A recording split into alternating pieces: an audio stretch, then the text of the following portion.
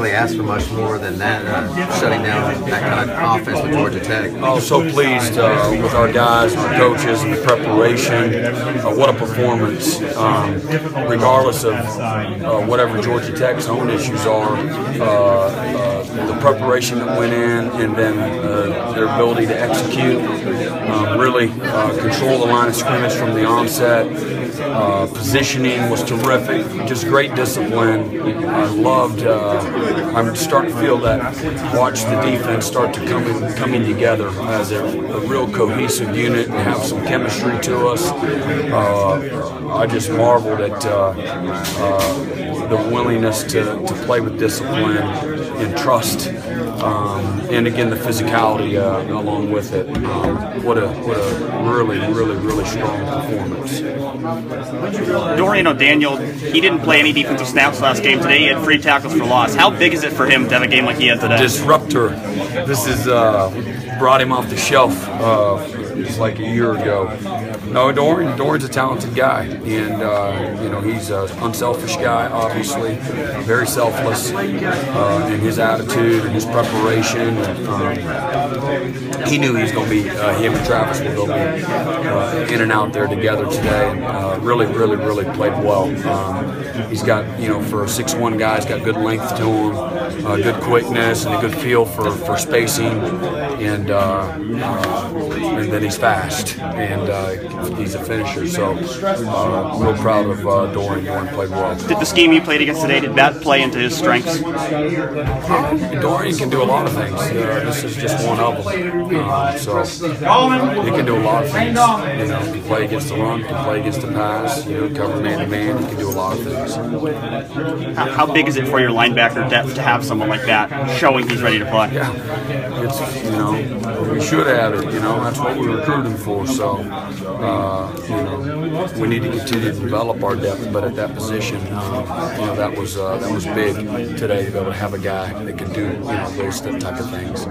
5 games in now, you've been able to dominate a certain area pretty much in every game. How similar was that to last year? Is this defense playing just a little bit better when they were trying to take away that one aspect of the team? I don't know. That group last year was really good, and this one has got a chance to be really good. So through 5 games, there's been some really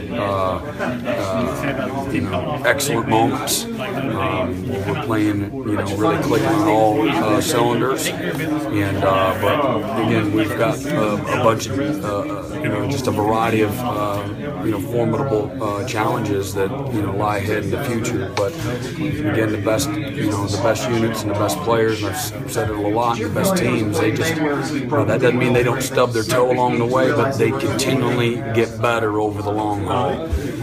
In whatever particular area, like I blew the coverage. We gave up the deep one there late. It was just I tried to be too perfect and have them check, and that wasn't the exact situation, but they thought it was, and that's totally on me. You know, I asked them to rep something that we or check something we didn't rep one time, and I'm just trying to be too perfect, and you know, but everything else you could ask for them what you wanted.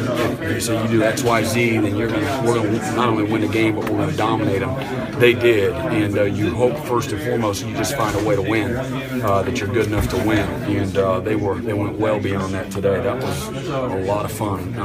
That was to watch, and I don't really care what I don't care what you know, who they're missing or, you know, where they're lacking. It doesn't have anything to do with that, because I watched positioning and I watched discipline, and I watched it for 60 minutes. And, you know, you're never going to play that perfect game. And but against the triple option, we got great respect for Coach Johnson, his staff, and that quarterback that we just played. And you know, to watch our guys go out and perform, and I'm the first one to remain humble and keep things in perspective. And we're you know, we're not the 85 Bears. I'm not proclaiming a beat in the chest, but I need to, you know, our guys need the recognition when they deserve it. They deserve it today.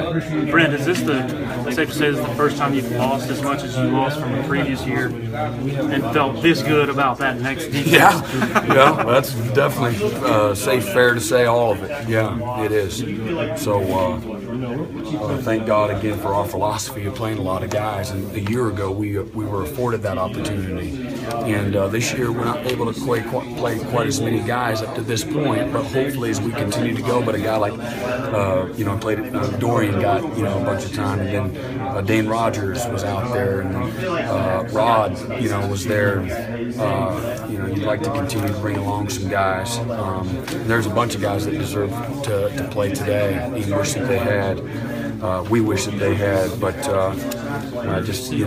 probably got too much respect for Coach Johnson, and how fast they put 21 on North Carolina last week, and in the first 30 seconds of the game.